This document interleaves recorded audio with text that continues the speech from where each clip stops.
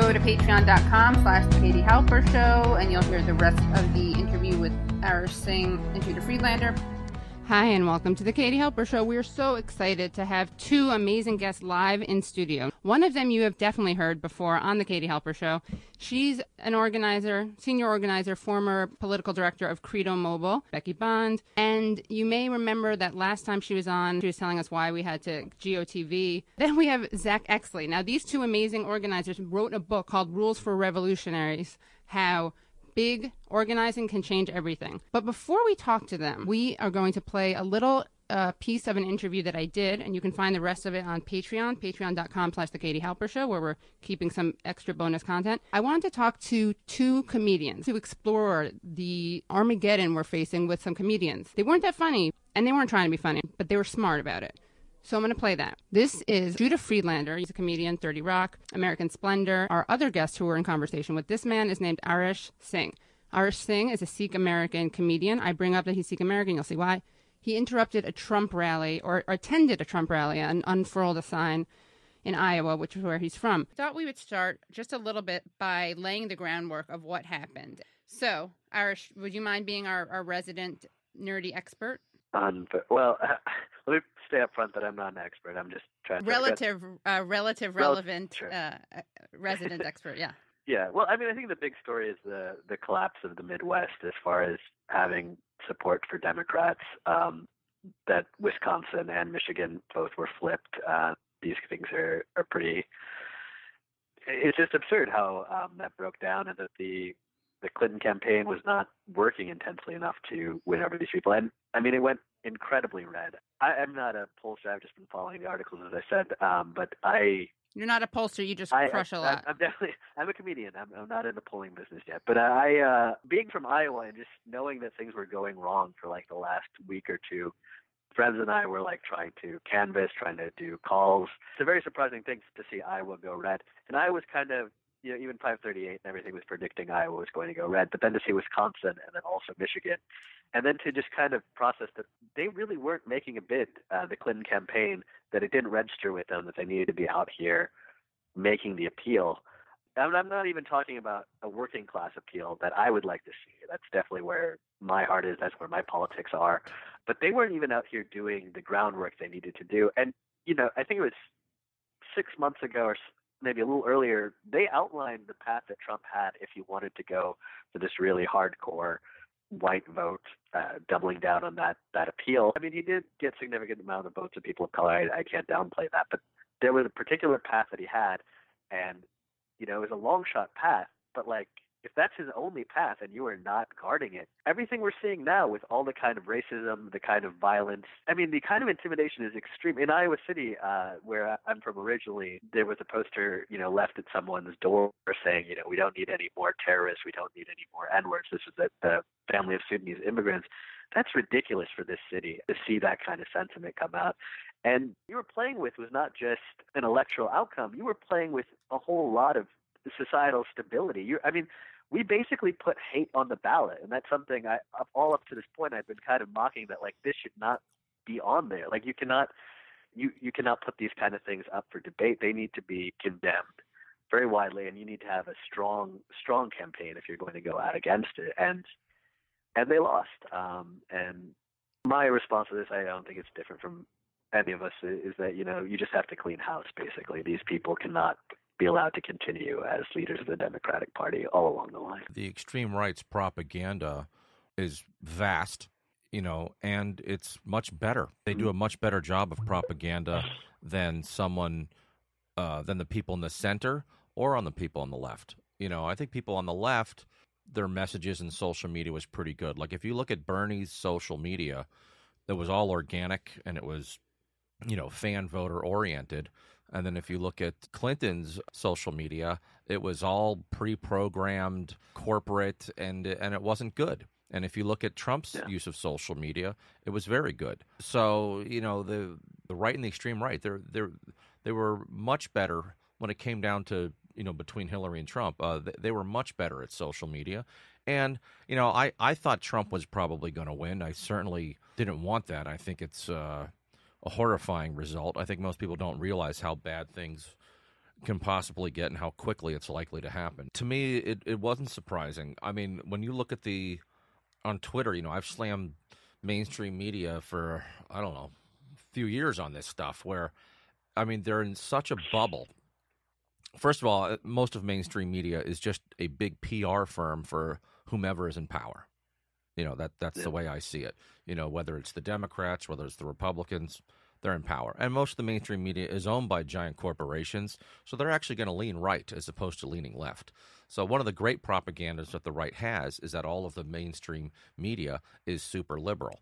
And I think that's, for the most part, not true. I think most of it does lean right. And the liberal is really not to the left. It's to me, the Republican Party has become very extreme right, and most of the Democratic Party is extreme right adjacent. Totally. It's not really left. And then, the whole thing in Hillary's campaign, which was, one of their slogans they tried to make big was love trumps hate, or love wins. And, Trump was an excellent candidate for hate. Excellent candidate for hate. I think Bernie was a good candidate for love. I think Hillary was kind of neither. So if you look at the election, love never even got to the finals. I think that's true. That's a great way. I think that's a really good point. Love did not get to the finals. And I think where was Hillary on the Dakota Access Pipeline? Oh my God! She finally releases did you hear her one. Statement? Yeah, I read her statement, which came out first BS. way too late, and the statement was so like corporate-y neutral. And there's the saying, I think it's a Desmond Tutu saying, when you're silent, you're siding with the oppressors. Right. And her statement was just basically saying, let's try to figure out what's going on so we don't. It was like the biggest finger you could have given to the protesters and the people who were supporting. Ignoring it would have been better, honestly. Yeah, that's what I'm saying. It wasn't even a smart move. Right, exactly. It's like, I think one of the things that the Clintons, where they lose a lot of people, is, for example, on the plane, the Attorney General, when Bill Clinton, on Loretta Lynch's plane. Right. Now, everyone knows. I don't care where you stand ideologically. Everyone knows they were cutting a deal there. It's so obvious. And then, now let's say, this is just a theory, but let's say Trump was caught with the Attorney General doing something like that. I don't think he would have given the BS story of, we're just talking about our families and grandkids and stuff like that. He would have been like, no, it was nothing. We were just talking. It was, and then move on. Or I think he would have even said, you know what? It doesn't matter. I'm not. That's what I'm saying. Because his thing that was so smart is every single bad thing he did, he used as a justification for why you should vote for me, because he was saying, I know the system is rigged and I cheated and I'm going to help you do that too. Right, exactly. But Clinton's saying, first of all, it's bad on a couple levels. It's like you're getting caught cheating, and you should be smarter than that. It's like, do you not know there's cameras and people out there? So it's either a dumbness or an arrogance to think that you're going to get away with that. And then your excuse of, making up this ridiculous excuse that's insulting to people's intelligence, and for the people who are against you, it's only going to enrage them and embolden them either more. Now, I just want to quote something that Ben Jealous, who we had last week on, and of course Ben Jealous, by the way, on this very show, in this very room, exactly a week ago today, predicted how and why Donald Trump would win, basically because of unlikely white voters. This is something that Ben Jealous wrote right after the election. Organizing starts now with love. When the dust settles, I suspect we will find that Hillary lost this year for many of the reasons Mitt Romney did 4 years ago. She overinvested in ads, marketing her campaign to Republican moderates, a decidedly shrinking demographic, and underinvested in building her base with people of color, rapidly growing demographics.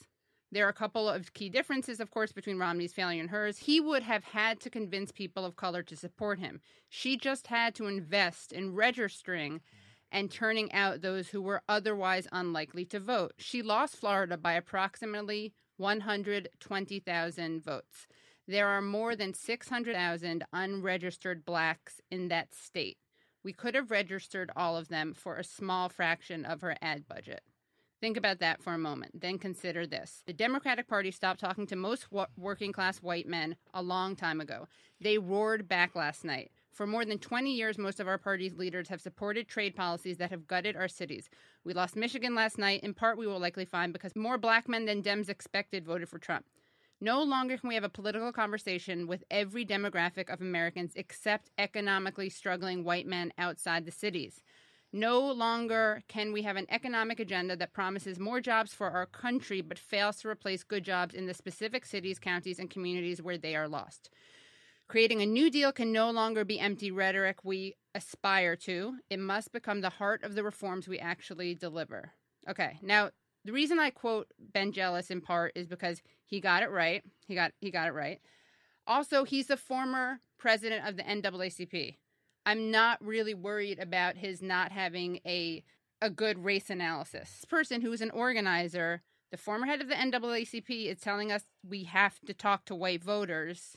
And I, of course, am white, so I can't say, I'm going to let people of color basically make this argument. And then Jude and I can respond. But Arish, you as someone you are a Sikh American, you wear a turban, and you interrupted a Donald Trump rally with a sign, and you got kicked out. Can you tell us how someone like you feels the effect of things like this? Doing that protest in Iowa has a long history of tolerance. This is where, Eastern Iowa in particular, that's where John Brown, sought refuge, where he was able to collaborate with people in Iowa, freeing slaves, moving the abolitionist movement forward. And that arc of history is there. Iowa was early to allow interracial marriage, gay marriage. I think that progressivism is there, and that was part of why I felt comfortable doing that protest. A lot of people were like, "How can you go in that room with all these white people and they're going to knock you out? Someone's going to hit you." I'm from that community. I know how people are. There's definitely a lot of racism, but there's also tolerance, and that was kind of the view I was going in there. And we dropped a sign that said "Stop Hate," and we were escorted out of there. Part of what we were responding to in particular was there's a group, I guess they call themselves white nationalists, but they do network with violent extremist skinheads. Would be an example. They were based in LA and worked with violent skinheads in their recruiting. Anyway, they were robocalling in favor of Trump, and ordinary people from Eastern Iowa were talking, discussing this, recording these robocalls, and being like, we've never seen these kind of politics out here. So when I did that protest, it wasn't for Sikhs necessarily. It was being an Iowan, being from that culture. I felt like I was representing for that. Now, with Sikhs, one thing that is an issue is a few years ago there was a Sikh temple in Wisconsin that was attacked by a neo-Nazi, a total white supremacist. And he killed 6 people, left 1 man in a coma, injured 3 others. And to see where we're at now, where we have someone who's, you could say dog whistled. I think in some cases it's even been overt. He's made an appeal to that kind of extremist base.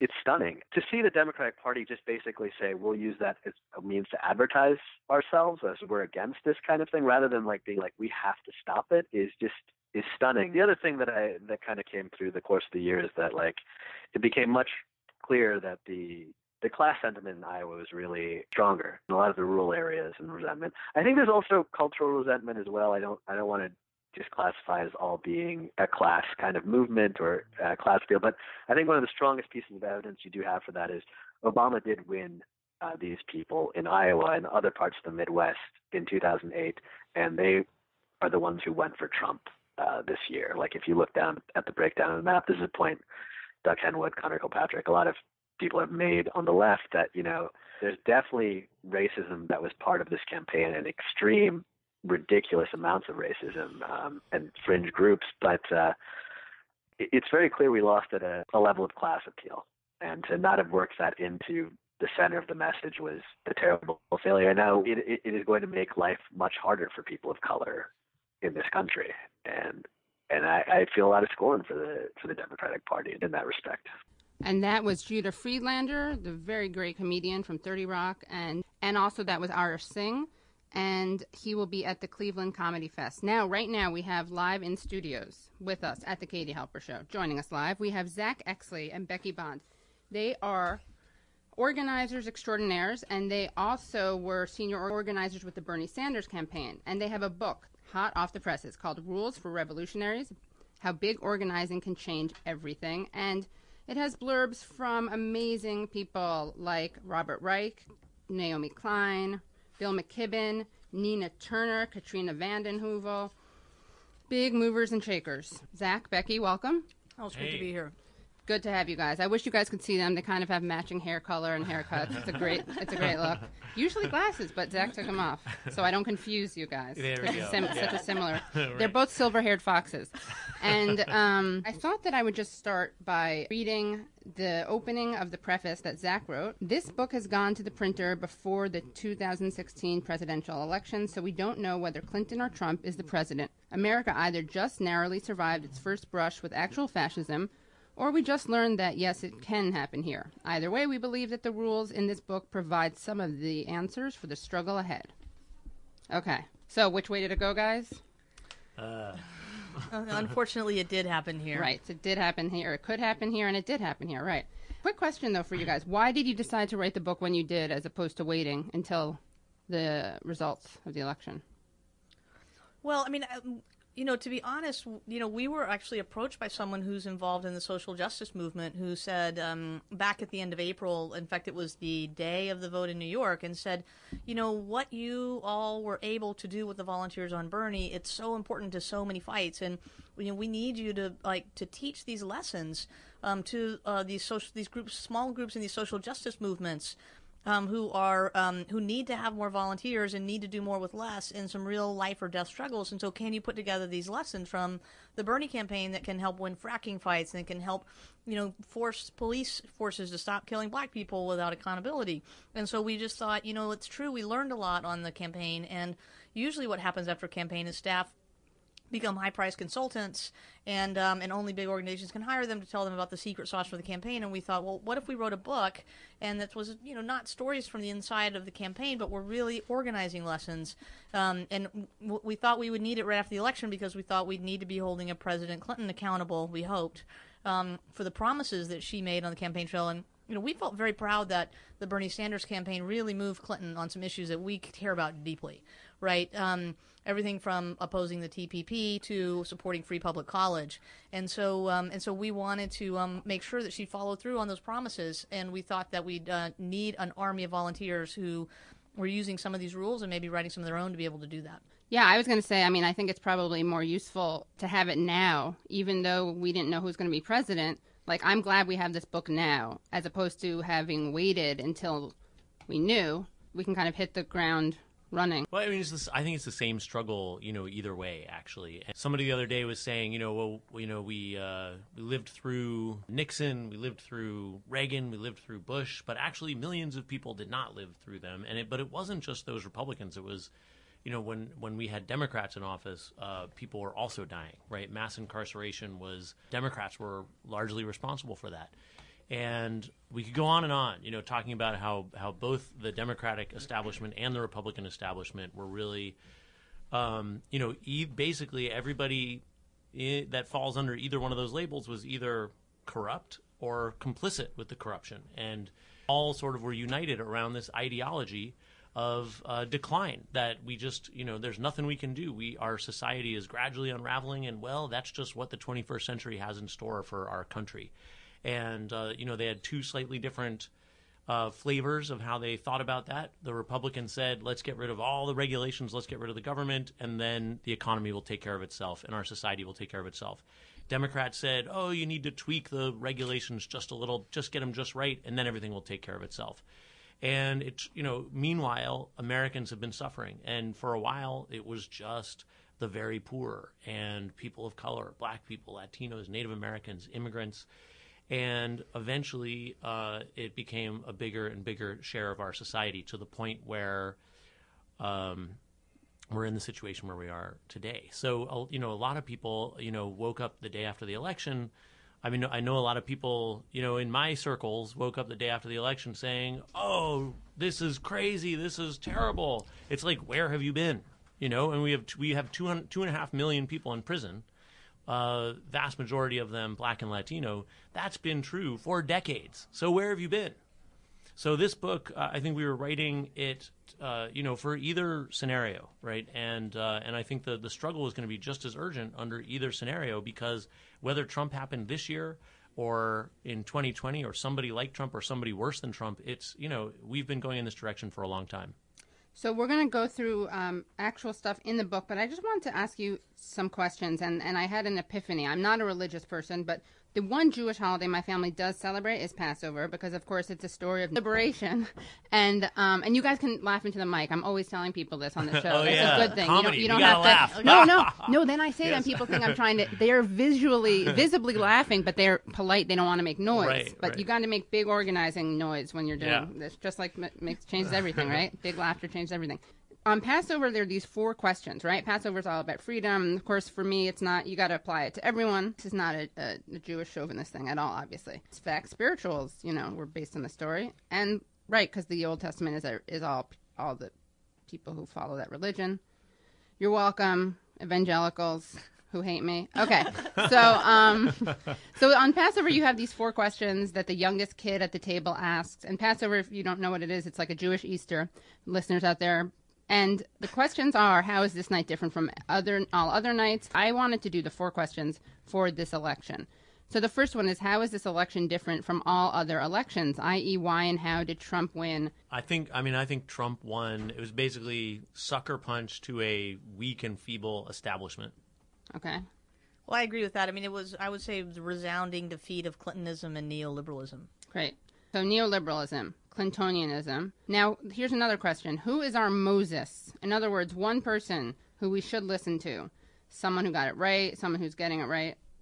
Well, that's the beautiful thing about the big organizing is we never have just one person. Right. And even when it was not me, us. Yes, not me, us, and we dedicated our book to the volunteers who are leading the political revolution because for us, that's really where it's at, and the hundreds of thousands of people across this country that did so much to try to like Bernie president, but they're also doing all these things in their daily life, right, to fix America and make things better. And we can name some of them, on the air. People like Deborah Mays in California, people like Duran Black in Kansas City, people like Deborah Sagner here in New York City. A lot of Deborahs. Yeah, I know. It's well, I'm sure I'm going to the Old Testament, yes, right? Yes, I'm going back to that. But I also think we should name a few people because we do like to have people that can voice things that we maybe can't voice. And I just want to call out Nina Turner, who's such an amazing and righteous leader, for our movement. Lucy Flores, we were so honored that both Nina Turner and Lucy Flores actually read our book and wrote endorsements and for it and said that this is an important thing for people to read. And since they were so important to the Bernie movement, we were really happy to see that. Leaders like Naomi Klein and Bill McKibben that are inspiring, us. But you may have some, Zach. I probably left some people out, but I mean I know I did. But that's the well, yeah. We left out about 100,000 right. people. Yeah, that's but right. but it is but they really do. The volunteers that led Bernie's campaign and that led in the Clinton campaign, right? They and that led in all the movements and organizations that were participating in this whole movement. I mean, in this whole election, they really saw what happened and what didn't happen and what needed to happen. And there's a lot of knowledge out there, and they're also we really need to figure out a way to elevate those voices because a lot of the pros, who saw what happened and have a critique of it, they're not actually speaking up. Because, they've got friends that participate, that helped run the Clinton campaign, and they don't want to hurt their feelings, and, but we really need to, and it's not about, Wednesday morning quarterbacking, after the Tuesday election. It's, this is huge stakes here, and we need to learn from this, and everybody who's involved in organizing, whether it's inside the Democratic Party or outside, we got to figure this out. Awesome. And just in terms of there's so many hot takes going around, right? So any analysis that you found really on the nose, really nailed it? Well, I think like you said, Ben Jealous, right. That was awesome. Yeah. Ben Jealous. Becky, do you have something? Well, I mean, I've got to say Katie Halper. I mean, if you follow her on Twitter, yes. I mean, some amazing stuff. No, we really, it's heartened us, the stuff that we've seen you say. Well, you know what? I was saying, if I can just be therapy for the people who are out there doing organizing and the pavement pounding stuff, I'm fine with that. Yeah, Ben Jealous was on the show last week, and he nailed it. Then he wrote a great takeaway about it and said, this is kind of a scary statistic, she lost by approximately 120,000 votes in Florida, and there are more than 600,000 unregistered blacks in that state. and a lot of right, and a lot of that money went into ads. So that's my example. Well, and the message wasn't there, the vision wasn't there to draw people out to vote. So I think you can go out there and register, accost people at the supermarket and register them all you want, but you do have to get them to the polls, and that requires a vision and a message. Right. Yeah, and I think one of the things that we found in and I'm really proud of the Bernie supporters who, even when they didn't like it, they went out and voted for Clinton because it was important, and lots of them have stories about that. But essentially we were voting for something that was pitched as a third term of Obama, plus extra war, and for a lot of people that just was not enough to get them to participate. Right. Yeah. Without the appeal. Love whatever you think about Obama. He's a charming, very appealing person, I think. Yeah, he ran. The thing is, what you got to remember about Obama is he ran in 2008 and again in 2012. He ran on this soaring rhetoric of hope and change, right? And he turned out to be, he's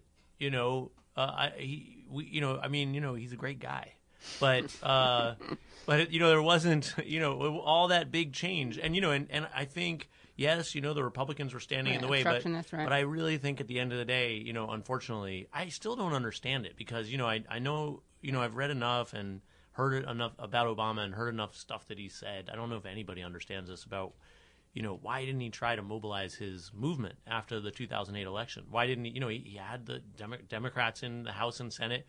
Why didn't he call on the American people to move the Democrats on health care, for example? Why didn't he say, and this is applicable to Hillary's election, loss, because, why didn't he say, hey, everybody, look, there's a really simple way we could solve this problem? Because he knew about this way. We have a health care system. It's huge. It's bigger than any health care system in the world. And why don't we just open it up and let everybody have access to it if they want, right? And let the private insurance companies, fend for themselves in a truly free market. Why didn't he say that? It wasn't a new idea, right? Howard Dean had run on that. Bernie ran on that. There was a lot of, mainstream policy people that were into that. Why did he feel like he had to make the same weird deal with the insurance companies, that Hillary had tried to do back in '92, especially considering that they torpedoed it? Why Obama? And but he was able to, he won with people thinking there was going to be a lot more of that, a lot real hope and change. I think a lot of people were expecting, real transformation. And then in 2012, you're right, he was just so damn charming and was able to keep people excited. And he was running against Mitt Romney, who also, who actually invented Obamacare. Right. And so it wasn't like Romney had a strong case, this terrible Obamacare thing. So I don't know. But the problem was, Hillary Clinton was, without the soaring rhetoric, but with the same neoliberal agenda. I don't even think and slightly less hawkish. Slightly more hawkish. More hawkish. Yeah. No, I don't think we even have to talk about Clinton's appeal or not, or her charm or her rhetoric. And I think it's when you think about it, would you call Bernie a natural politician? No, but he's the antithesis of it, which has its own charm. Well, I know this isn't really what we want to be talking about, but here's the thing: here's the thing that we really learned is that when you tell the truth to the voters, they really respond to that. And just like how many college campuses was I on where I asked some 18-year-old, college students for Bernie member who was doing all the stuff is just like, well, why Bernie? You know what I mean? And it was like, well, he's been saying the same thing for 30 years. So I really believe him. And they watched, and then these kids, they made these videos, where they looped together all the clips of Bernie being righteous, and doing the right thing when it was hard. And, the other thing that Bernie did that Clinton, somehow just couldn't do is just go ahead and just take the big position on all the issues, right? Not just say, okay, we're going to focus on these three messages because it really hits our swing voters that we really need. He was for stopping the deportations and free public college. He was for, breaking up the banks and not like a 32-point plan that would, just do a few of these things. And the American people, they get it.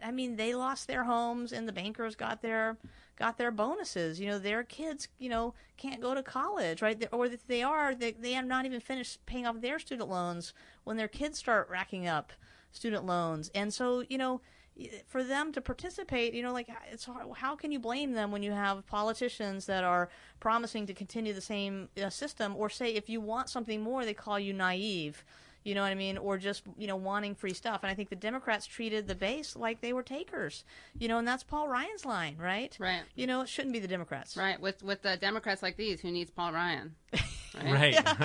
I mean, just talking about people losing their homes made me think of something that there, way more families, lost their homes in the 2008 debacle than people who voted for Hillary Clinton in the primaries or voted for Trump or Bernie in the primaries.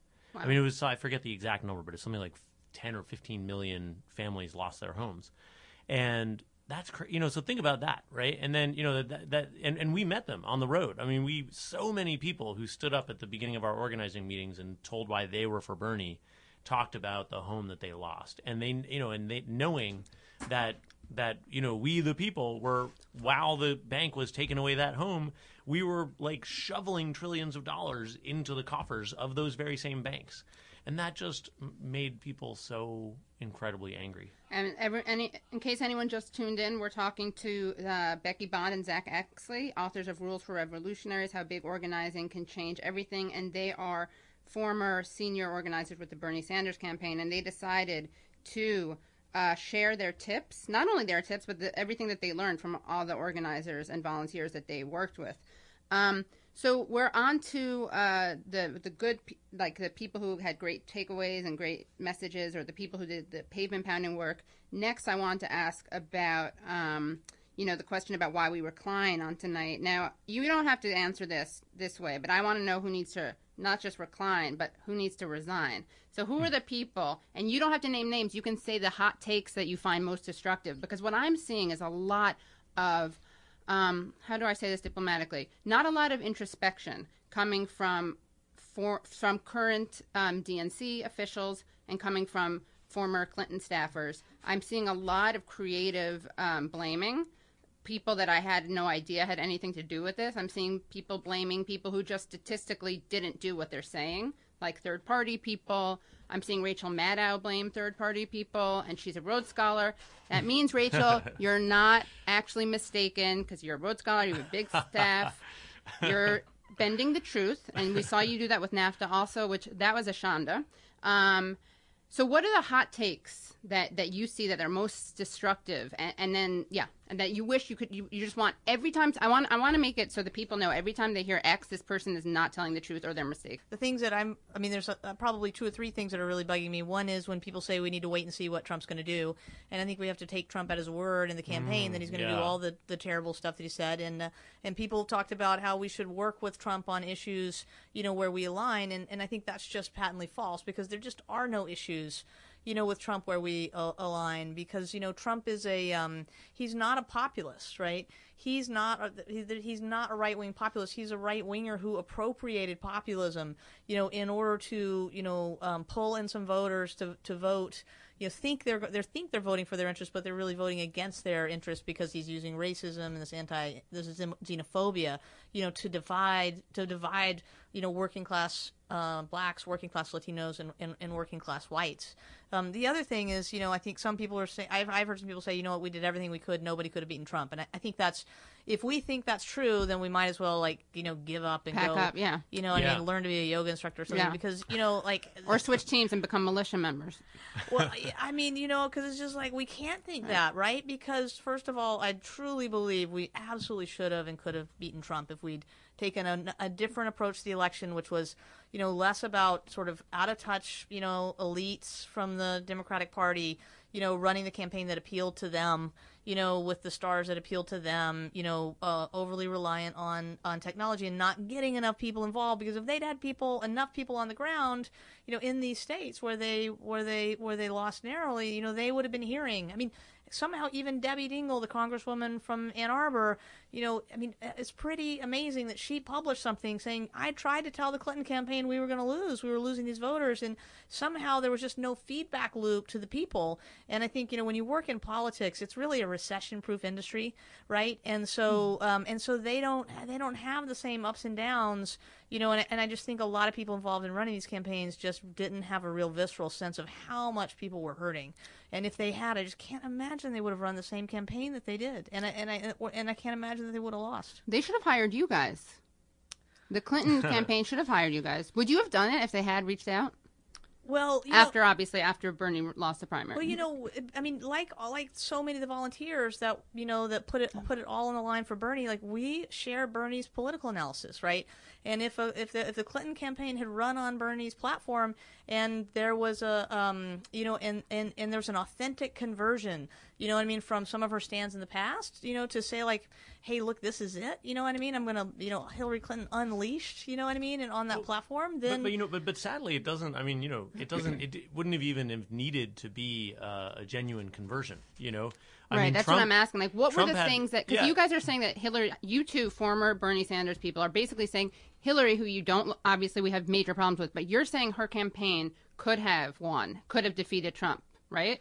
Well, I mean, of course. Yes. I mean, well, that's what they would have told you, 5 days ago, right? I mean, no, I think that what we learned from Trump, right? I mean, Trump did not have a genuine conversion on a whole range of issues, right? He just popped up one day and said, "Hey, I'm with you guys on everything," and although his xenophobia, I think xenophobia and isolationism may be real, and that's one area, and I'm not being touched, like, he's an awful person, but I think maybe sometimes, there's the trade stuff aligns for the totally wrong reasons, right? That's why everyone, anyway, but on stuff like abortion, gay marriage, there was a whole bunch of issues where he was just like, hey, yeah, I'm with you guys, even though he's not. I mean, whatever, but that doesn't mean that I'm scared. I'm more scared of Mike Pence personally than I am him, but that's another issue. No, but my point is that the people, they just, like, they want to know that, they're suffering, and they just, if they don't want to vote for Donald Trump. I mean, there's so many, the counties that we lost in Michigan, Wisconsin, and Pennsylvania, a whole lot of the counties that we needed, they went for Obama in 2008, and they went for Trump in 2016, right?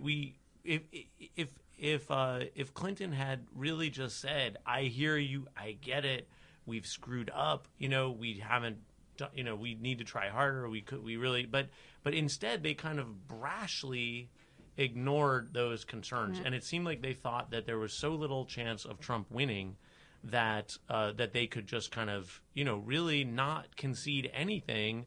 They didn't have to concede anything, right? And it was really a matter of, she spent all of her, not all, but she spent like half of her time with wealthy donors. And a couple times we even got these tapes from these conversations that she was having with them, and where she was mocking the idea of any kind of significant change, right? And any kind of, non-incremental change.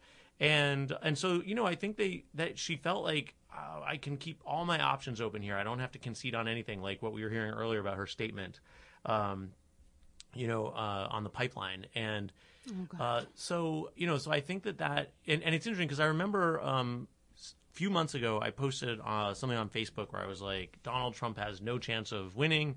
It's time for the whole progressive movement to come out and push Hillary as far to the left, not to the left even, but just towards what people really need, on trade, on economics, on jobs. This is our chance. If we don't do it now, she's going to win this mandate without that. And I was obviously wrong about Trump not having a chance. But actually, if the progressive movement had pushed her on those issues, and if she had come out and said, okay, I hear you, she would have had a shot with some of those voters. Great example, TPP. I always bring it up. When people say, one of the things coming out now is we pushed her too hard to the left. Impossible, first of all, but also he ran to the left. He ran to the left of her TPP, on all that stuff. On TPP. Yeah. So this is what kills me. It's like I see the people who would refuse to. Her inner circle and all the people who blindly supported her were actually her enablers, and I think helped what happened happen. You don't have to say that. I'll say that. But I think that one thing I just want to bring up about the class stuff is that I think that people may be saying that stuff. What I really hear is more that people are frustrated. They feel like certain things have been neglected with class stuff, and all the people I know who talk about this or write about this realize that race is there. It's just that that identity politics, you can't include everything in identity politics but class, right? Identity politics, which is like a kind of academic term, but look, we need to talk about all these things, right? And we need to appeal to people on all levels. And the reason I thought that it was so important to talk to Arish, who is the comedian who I played at the beginning, is because what he said is that he has scorn for the Democrats for not addressing class issues, because he's someone who walks down the street and wears a turban, and he's someone who's at risk, right? And he's someone who feels the outcome of this increased the increases in hate crimes, right? Or increases, he said that he gets called, people yell terrorists at him in ways that they didn't. And this has been since Trump entered the race. And his thing is like, and this is what I'm trying to say. I have a class analysis that I'm very intersectional, right? I think class and race overlap. I would rather we like take potential Trump supporters who are maybe susceptible to racism, and this is what I think Bernie did. Like, we actually reach out to them and say, look, this is why you don't blame these people. Blame the banks. It's very simple to me. You have angry people. You can tell them they want to blame someone. You have Trump saying blame Muslims, blame Mexicans, right? Then you have Bernie, who was saying blame corporations, blame like the billionaires, right? And then people are so out of touch. I bring this up a lot, but Paul Krugman criticizing Bernie for being appealing to the very people we need not to be the racist xenophobes is so out of touch. It's like a purity, like, no, we can't even be, God forbid, like, that these people are receptive to Bernie Sanders. No, we don't want them to be. We want a vacuum there where it's only Donald Trump or nothing, right? So the important thing, I think, is that you could hate poor white working class people. I don't, right? I actually think that, like, I have not to sound precious, but I actually have compassion for lots of people. But even if you hate them, if you care about people of color, you can't afford demographically to not speak to these people, because the racist will win. Well, here's the thing about big organizing, and this is why we really wanted to tell this story in our book. Rules for Revolutionaries, how big organizing can change everything, by the way. Thank you. And was that, you know, we wouldn't have to pick and choose who we talk to if we just talk to everybody, right? And one of the and the thing is that if you actually say, well, you know, we have a plan for government to actually solve your problems, not just give you a tax credit at some point in the year that's actually not going to fix anything, or a 10-point plan that may or might not lead to something, you know, we're actually going to solve your problems, then, you know, then you can get a lot of people to work on your campaign, and then you can talk to everybody and turn everybody out. You don't have to pick, right? And so, you know, in the Bernie campaign, you know, early on in the primaries, we realized we had so many people making phone calls from California and Texas and other places that in advance of the Nevada caucus, we actually had enough people we could just call every number in Nevada, like, every day. And the reason why you call them before the election is to find out, well, you know, are you going to vote for Bernie? Are you going to vote for Clinton? Or are you undecided? And we can have out-of-state volunteers, you know, not just call the people we think might vote for Bernie, but, like, call the Republicans, call the independents. And then you just know who's with you. And if they're with you, you ask them to volunteer and they join you. If they're against you, you just let them go.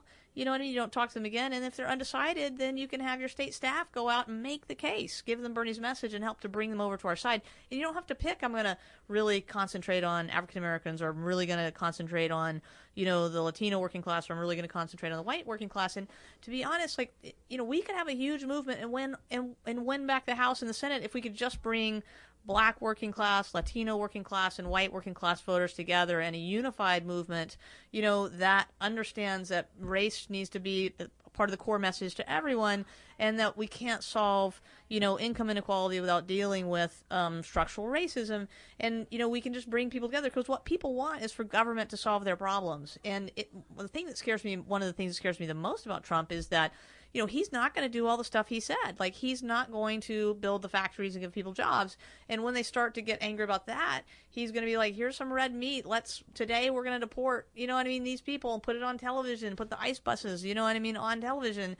And so he's going to have to hurt people in order to rev up his most adamant base and distract them for the fact that he's not delivering on his economic promises. I think we have to be ready for that. Reggie, I see you shaking your head passionately. Do you want to... No, I agree with a lot of the things that are being said, and I've said this in other programs before. I mean, Hillary Clinton was more interested in getting the approval of Henry Kissinger than making coalition with Black Lives Matter or with the Dreamers.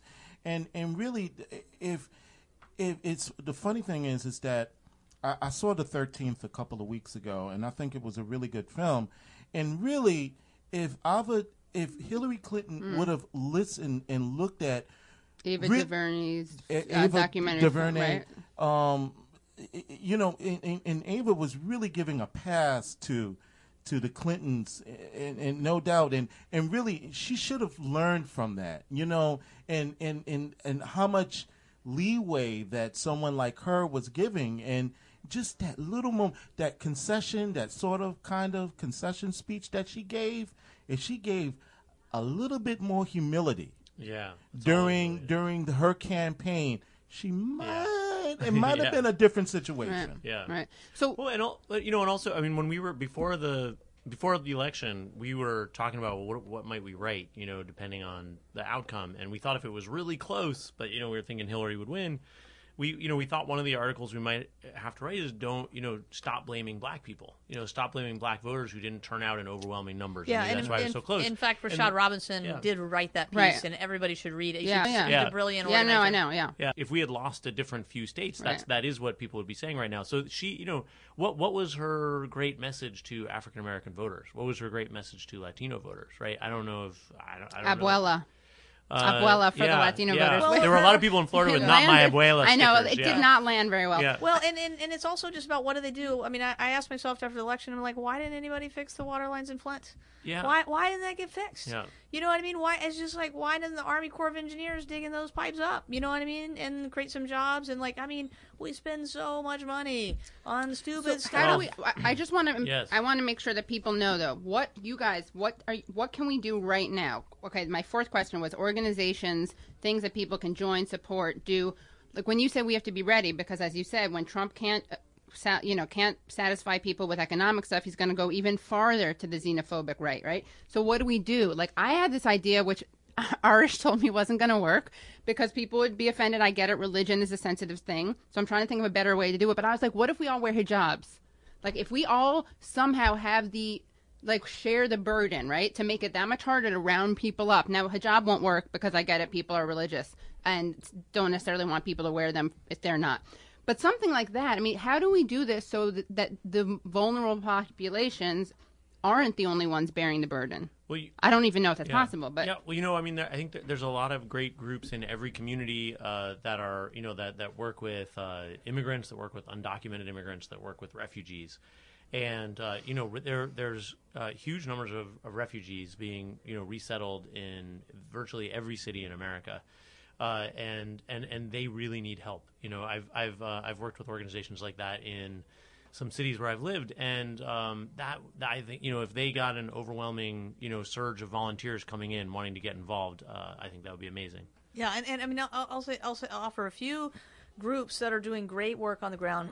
There's a group called Mi Gente that is leading the movement, Not One More Deportation, protecting folks from deportation. Color of Change has been doing amazing work to elect district attorneys and hold them accountable to ensure that when police officers kill black people, that they're prosecuted. I think that there's a group that Zack and some volunteers from the Bernie campaign have started, which is called Brand New Congress, and that's going to try and run hundreds of candidates in 2018 to throw the bums out. But I'd also say, look for, if there's not, sort of the remnants of some of the Bernie organizing where you live, and now it's just justice organizing, right? You just need to get together. It might just be 10 people. It might be 100 people. Get people together where you live. Find a problem that you need to solve, whether it's your city needs to become a sanctuary city, you know what I mean? Or, I bet there's going to be Black Lives Matter protests coming up on Black Friday perhaps this year again, you know what I mean? And they need solidarity and people to defend them against attack from their own community. But set a goal for yourself and come together. And, our book has a lot of practical, information in it about how to hold an effective meeting that gets people to work, about how to organize, tips for how to best organize other people, how to use consumer software that costs no money to run your volunteer organization. So really, it's just like, don't wait for an organization to come up with a smart plan. We might need you to do it. Right. I like it. My plan, by the way, we got to make civil disobedience sexy. Because it is. Yeah. It is. It's so cool. That's what action movies should be about. It's so awesome when people are able to stand there, especially when they're bigger than the other person. I mean, that takes a lot of discipline. I think it's butch. I think it's hot. I'm going to do that. I'm going to do it. I'm going to start making action movies. I'm not going to be the person in it because I don't look impressive not attacking someone because I couldn't. But anyway, that's what we got to do. and all the things that you guys are saying. This is, of course... And I would say civil disobedience to stop the unconstitutional things that Trump has promised he's going to do. Center for Constitutional Rights, another great organization that we can look to maybe. But talking to Becky Bond, Zack Exley, we're so happy that you guys came in. Rules for Revolutionaries is their book. You definitely want to get it. How big organizing can change everything. And we will see you guys next week. Thanks for listening to the Katie Halper Show. And you guys are great. And follow and go to what's the website? Rules for Revolutionaries.org. .org. Yeah. Thank you so much. Bye. Go to patreon.com/the Katie Halper Show, and you'll hear the rest of the interview with Arish Singh and Friedlander.